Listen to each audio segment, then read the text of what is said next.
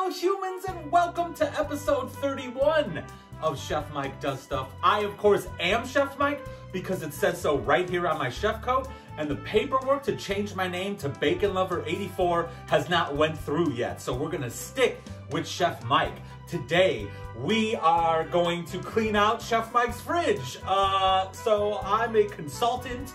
So I have a lot of extra ingredients laying around, and instead of going out and buying stuff and doing new things, I'm literally cleaning out the fridge today. But I'm gonna use couscous as the base. The name's so nice, or food so nice, named it a couple times. I don't know what the saying really is, but we're gonna use couscous as the base, which if you don't know what it is, it's pasta. It's little tiny little crumbles of pasta. That's all it is. It's made out of wheat, just like pasta. Very neutral. So we are going to throw in a bunch of these leftover ingredients that I have and hopefully make something delicious. I might cut my finger. Who knows? If you are a brand that has food stuff, beverage stuff, or equipment, and you'd like to work with your pal, Chef Mike, send me an email at chefmikedoesstuff@gmail.com, and we can certainly do some awesome things. I actually have super secret things that hopefully pan out in the works, but you never know. And then for all of you supporters out there, thank you once again for liking, sharing, subscribing, engaging in my content. I love all of your comments. I love when you retweet things. I love when you post it all over the place. So please continue to do that. Once again, I'm going to keep all that info on the screen just for a little bit so that you make sure to follow me and all that, but make sure, most importantly, you subscribe because you don't want to miss when your pal Chef Mike does stuff, which is why I named the show that title. Anyway, we're going to get to the cutting board. I'm going to try to edit this so it's like super quick, this part, because basically all you have to do is cut stuff up and put it in a bowl. That's what I want you to learn. And I hope by the end, after we go through this, I might have a couple extra pointers for you on how you could clean out your fridge. So let's get to the cutting board and let's get cooking. I don't know what this was all about. We're at the cutting board, and I have a big bowl of cooked couscous. You boil some water, put the couscous in, turn the heat off with a lid on, and let it sit for 5 minutes per the package instructions. That's all you got to do. I think I have about 1.5 cups. Well, it's probably 3 cups now after it's cooked. Now, one of the things I want to reiterate here is I'm throwing stuff in here. No measurements. Use what you got. This is super neutral. So let's say you don't have this, but you got noodles. You could do the same thing and make a pasta salad. Let's say you don't have that, you have potatoes. Now you can make a potato salad. Now you could use more like traditional noodles, like soba noodles or ramen noodles. You can literally do this, not even with starch. Maybe you want to do a bean-based something or other. Just go ahead and make something awesome. Hopefully this video inspires you to do that. You don't have to make just this recipe. Putting the bowl off to the side. Now we're going to do this part real quick. First thing I'm going to add, I had leftover cans of garbanzo beans, chickpeas, CC beans, whatever you want to call them. I had a client, did I say column? Whatever you want to call them. I had a client that needed hummus, so I got extra chickpeas. This is probably half the can left. Put it in the bowl. Next, so these are toasted hemp hearts.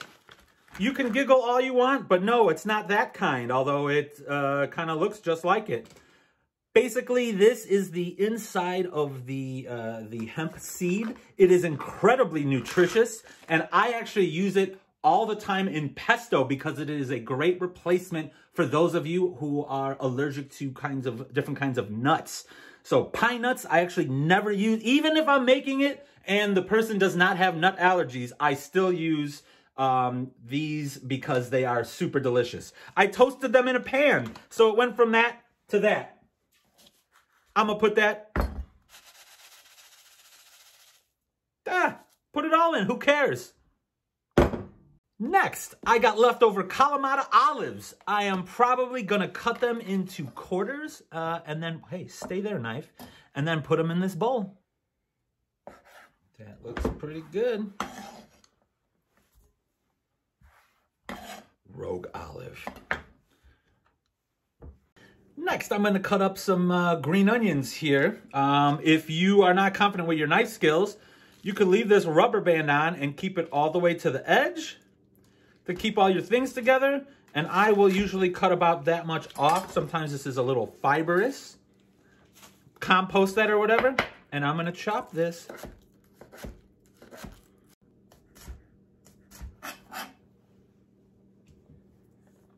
into the bowl.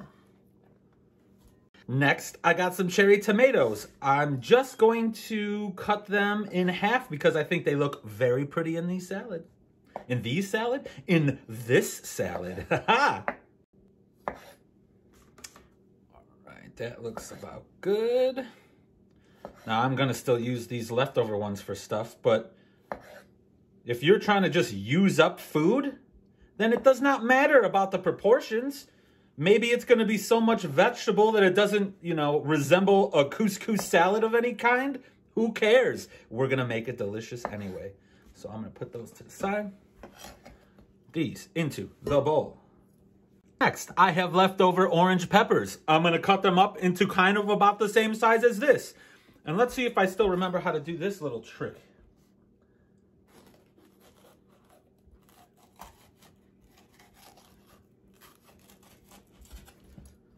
And then you could save the little end piece so you don't waste any. And if you got extra on there, but look at that. You could do it too.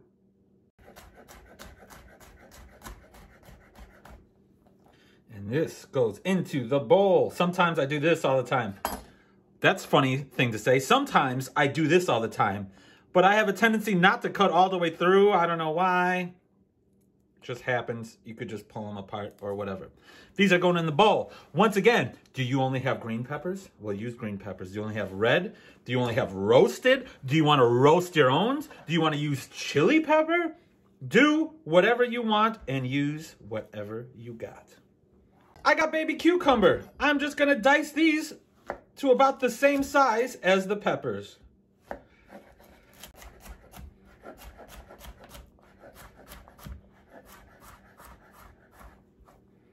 Into the bowl.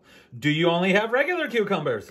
Well, you can do that too. Do you not like cucumbers at all? Put something else in there. Classic. It's like I'm telling you to, I'm not even like teaching you a recipe. Just put a bunch of stuff in a bowl. Classic. Here's one you're going to yell at me about. I've got extra kale. And I don't normally like kale, but in something like this where it's cut up really fine, kale actually, I'm using it for beautiful color, but the texture is fantastic. There's going to be salt, pepper, garlic, all the onion in there, all the other flavor. So it's not going to taste overly like kale.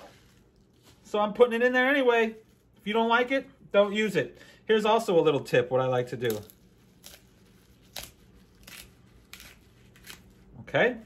That little part, that'll be tender enough. And then I just keep it layered like so. And I'm just cutting them into these cool little ribbons. The other cool thing about this kale is that obviously it's going to hold up real nice. So it'll still be kind of crunchy. But because of the lemon juice we're going to add, and it being kind of in a moist environment, there's acid in here. It is going to get a little bit softer. But I promise you, it's going to be delicious. Kale into the bowl. I'm going to add 3 cloves of garlic, minced. You could add a whole lot more. You don't have fresh garlic, put garlic powder. You don't like garlic powder or garlic flavor, don't put garlic things in the thing if you don't like it. Here's an advanced trick some of you may have seen. If you don't want to use one of those garlic presses, you got your piece of garlic. Now, very careful, you pay attention. I'm turning the knife upside down and I'm using this dull side. Basically, let me show you. Okay, with one pass through, it's basically minced almost all the way. So after you do that, I just do a couple like so, and look it. That's minced garlic. Do you see how fast I do it? A lot of people will cut, do all this stuff, but if you actually use the other side of the knife when you're cutting, you're actually just like crushing it, you're mashing it. If you are Italian, you will see a lot of Italian chefs will like mash the garlic on the cutting board to release a lot of the flavor. It's all about surface area, but you could just do this and avoid all that ridiculous time. So how about I just do it now? I'm not even gonna cut. Hey, Chef Mike, the editor, don't even cut. Just show people how easy this is. 3 cloves of garlic, just like that. I'll give it just a little extra. Into the bowl. Before I juice this lemon, I am going to put some lemon zest into this red. Make sure you take the sticker off. I guess I should have done that. I got a microplane.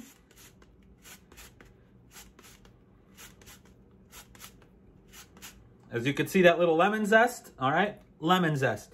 You don't want to go down any further than that. The white part's kind of bitter. The outside rind, the zest that we're trying to get, is very like lemon candy flavor, which is delicious. So if you use that and mix it with actual lemon juice as well, it gives you like a more delicious, intense lemon flavor profile. So that's why I'm doing it. Just like so. Now, people roll the lemons on the counter to kind of loosen the juice little pod guys in here. So you can or can't do that if you want. Watch out for seeds. You can do this. And how about I just make it simple for you guys? I'm going to reach under here in my cabinet thingamabobber.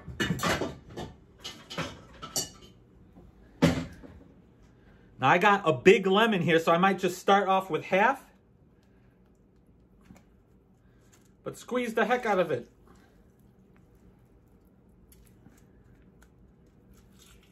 There is a lot of vegetable in here, so I'm not worried about using a whole half of a lemon.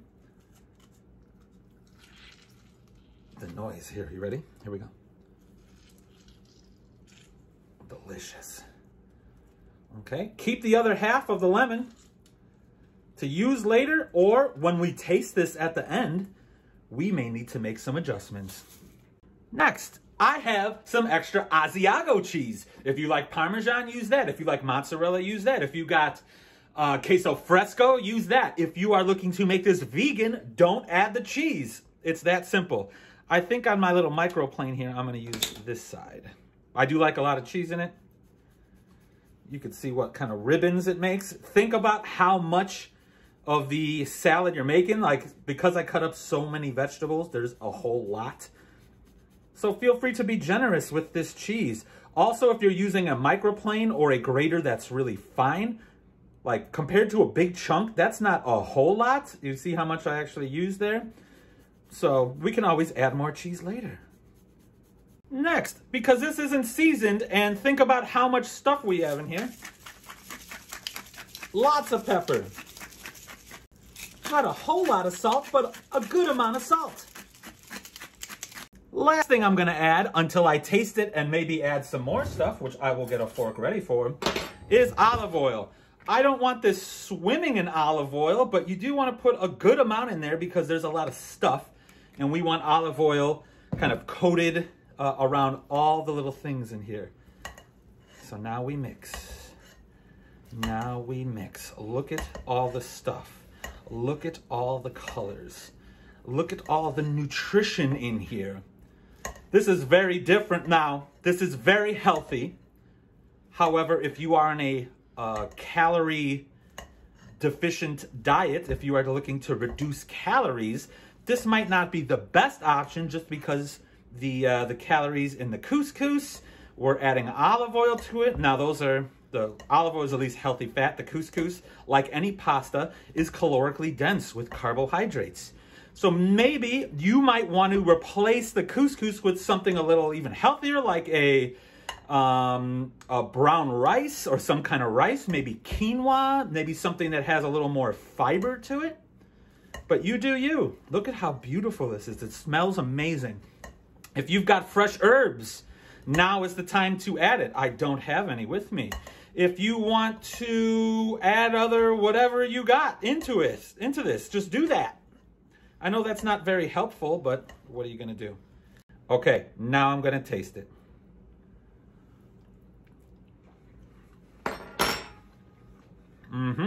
More olive oil. More salt. Ooh, that is very tasty.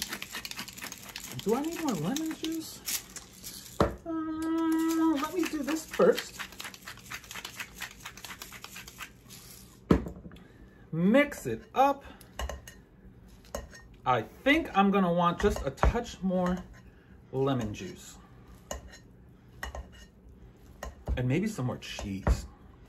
That's what I'm gonna do. This time I'm just gonna use my hand to make sure no seeds get in. Keep that on the side because we may need more. More cheese. Like I said, this is, other than this cheese, this is vegan. This is also, if you are vegan, very healthy because there's a lot of protein in this. Not only because of the chickpeas, but those hemp hearts we used are actually chock full of protein and fats and nutrients as well. So this would be a very good, delicious, broad, nutritious, delicious meal. I said delicious like 7 times. And I think we are done. I do have to, look at how much food this is. I'm just cleaning out my fridge, and basically for things I was gonna either throw away or try to use in something, I made a big old thing of couscous, so that's awesome. I'm gonna go put this on a fancy plate and take a fancy picture of it, and then I'm gonna eat it and do the usual spiel. And just like that, you have made yourself a delicious, use up all the vegetables and stuff you have at your home couscous, and I just put it on this awesome plate that my pals at Libby, thank you once again, sent me. So I've got a cool, a whole stack of cool plates I can use. Now, this is pretty photogenic. It's beautiful, a lot of colors, but like, you put it in a bowl and there's not much food styling you could do, but I think I took some awesome pictures. Hopefully you guys like, did I hit my microphone? Did I hit it? I'm pretty sure I did. Anyway, how about I try some? Even though I did try some earlier because I needed to season it appropriately.